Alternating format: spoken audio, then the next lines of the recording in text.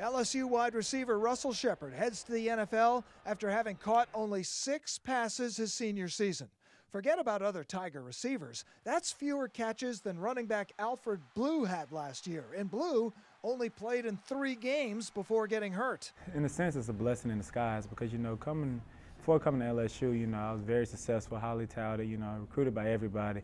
But I really never went through any struggles, any personal struggles from a football standpoint.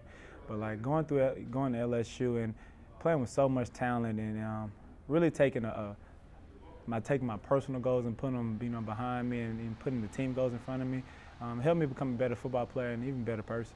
The handwriting was apparently on the wall late in Shepard's junior season when in LSU's 3 biggest games of the year, at Alabama, the SEC championship, and then national championship, Shepard made a total of 2 catches and nothing after the first half at Alabama. For example, after the national championship game a year ago, you seemed frustrated. You were only on the field 3 plays. Yes, sir. What was that like, and how have you grown since then? That's taught me patience.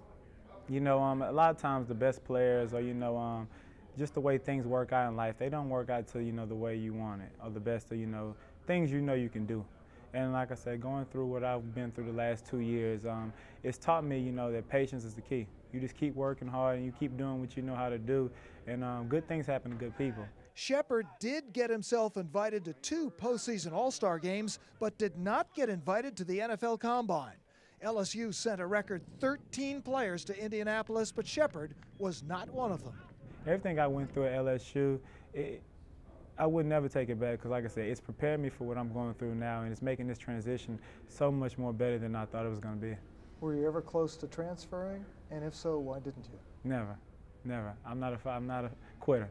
My mother and father, they installed, winning characteristics inside of me, and I committed to that school. I signed that paper, and like I said, I really didn't pay too much, into the statistical things. The only thing I paid attention to was win and losing. And like I said, I was part of LSU, one of the best eras in the school history. So, like I said, I never thought about leaving, and I'm forever LSU Tiger. But now Russell Shepard is hoping for a new opportunity with a new team.